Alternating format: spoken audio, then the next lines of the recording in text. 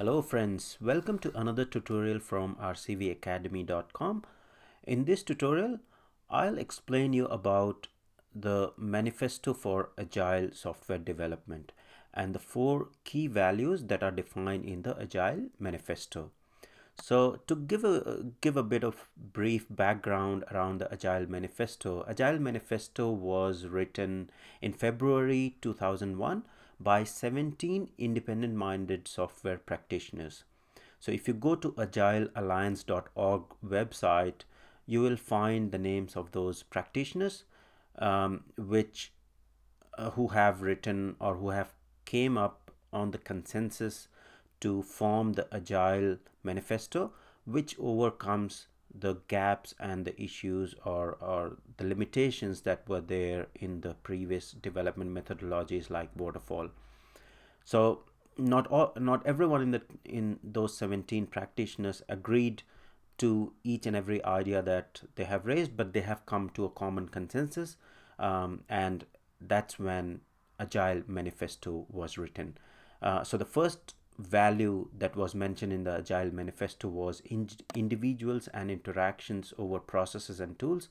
What does that means is that valuing your individual and interactions between the individuals or within the team and business stakeholders or your client is more important as compared to the processes and tools.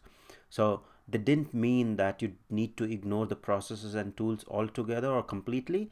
The value just defines that interaction within the team should be open, should be fluid, and should be given more importance rather than being tied up by the processes and tools for the interaction and decision making. So that's the key value of the first key value of the Agile Manifesto. The second value of Agile Manifesto is working software over comprehensive documentation.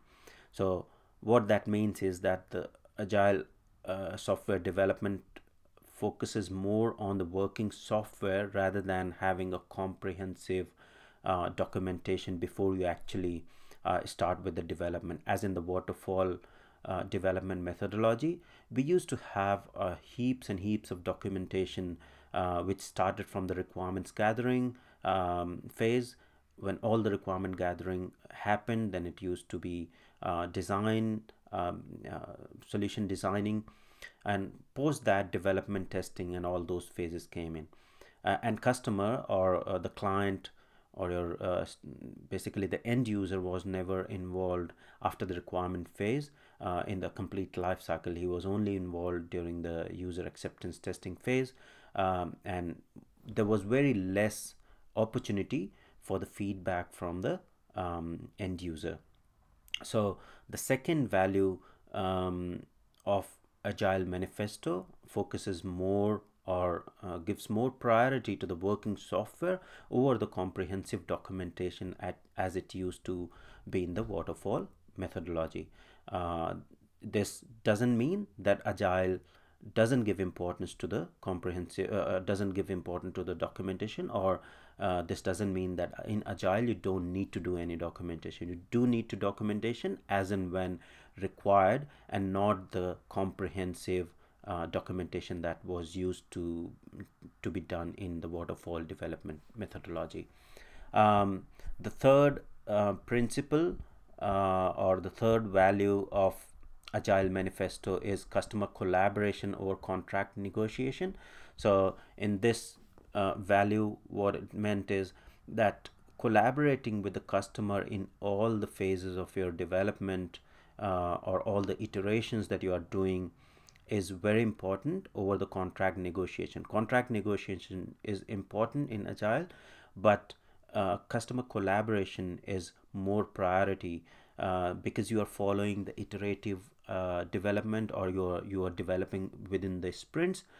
So there is a continuous feedback and there is continuous, so every post sprint you give a demo to your stakeholders, and early feedback is gained by the team, what exactly is going right and wrong, uh, with that working software that you delivered within that particular sprint.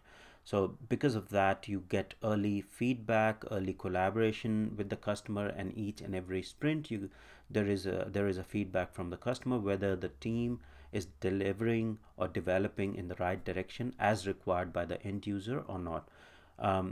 So this is a third value of the Agile Manifesto.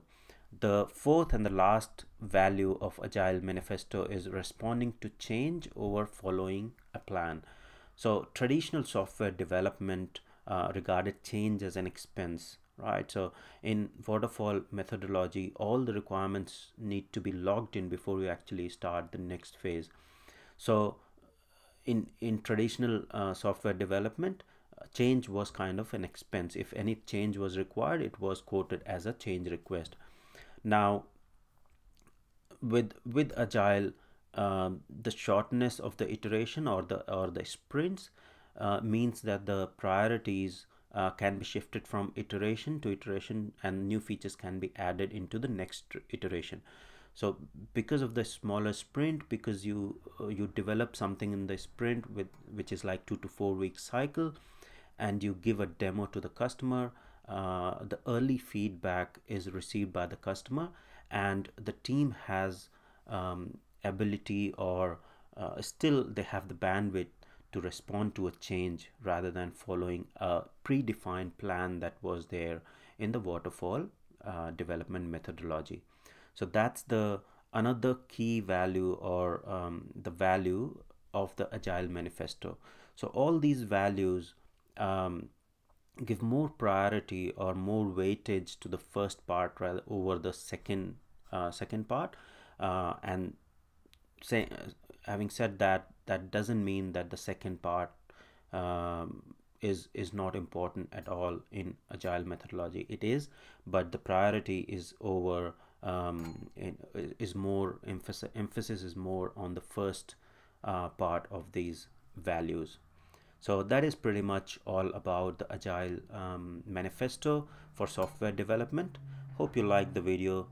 Please share and subscribe to the channel for more useful videos. Thank you.